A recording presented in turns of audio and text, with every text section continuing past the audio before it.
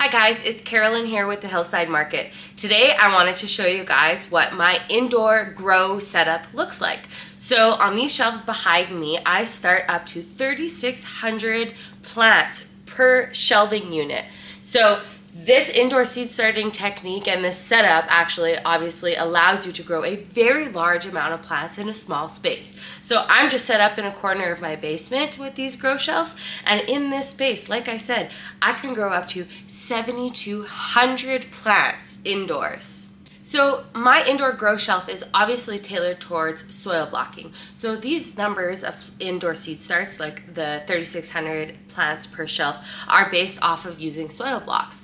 If you are at all interested in soil blocking, do check out some of my prior videos that goes more into that. Today's video is just featuring my actual indoor setup and all of the components that are required to get this set up for yourself. One of the first things that you're going to need to get is a wire rack shelf. So these shelves can be purchased on Amazon, and I will include the link to my Amazon affiliate shop in the description below. The wire shelves that I use are the 6-tier shelf unit. You'll also want to get yourself 2 4-foot grow lights per shelf. So if you're looking at having 5 shelves in use of plants, then you will require 10 4-foot grow lights for your one shelving unit. Now, as far as heat mats go, don't go thinking that you need to buy a heat mat for every single tray. Oftentimes, your trays are going to actually be getting started at different times, so you'll actually be able to stagger the use of your heat mats this way. So I have about, I think, 10 heat mats for the total of my 2 shelves, and both of my shelves combined will hold 30 trays. So as you can see, there's not a need to have 30 heat mats. It's also really important that you have a very good timer, and the reason is that you're going to want to put your grow lights on a cycle. I have my grow lights set up to be on for 16 hours per day, and they automatically turn on and shut off every single day. It's programmed. It is so nice and convenient that way. You definitely want to get yourself a timer for your grow lights as well. This is the type of timer that I use for my grow lights. This one can be adjusted in 30-minute increments, and it's my favorite timer. It works flawlessly. I've had zero issues with it. It is also weatherproof, so get something that's rated for outside. That way you don't have to worry when you're watering your trays if you accidentally spill water on it. Get yourself just a regular old watering can so that you can water everything easily. I just use this guy here. And actually, a good word of advice is if you find something with a finer nozzle or a finer tip like this, it's way easier in terms of precision and it makes way less of a mess. This is my preference anyways.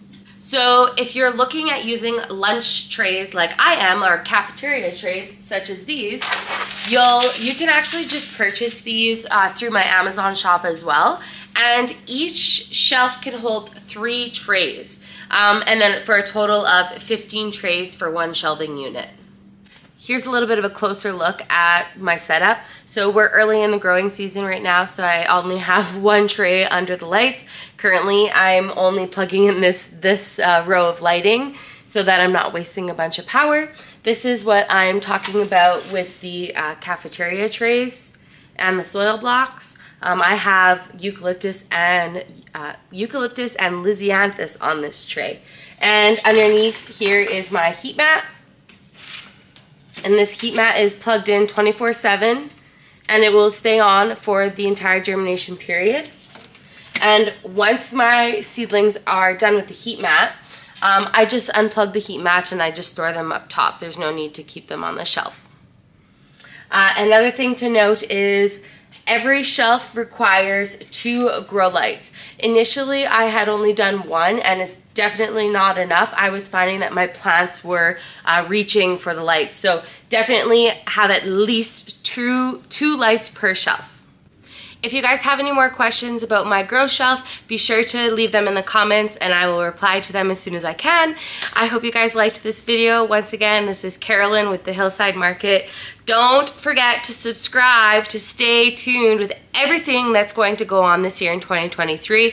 I am planning to document my entire year for you guys and take you along as I learn everything anything and everything about gardening and DIY projects and so much more. I can't wait to see what's to come. Thanks for being here, guys. Have a good one.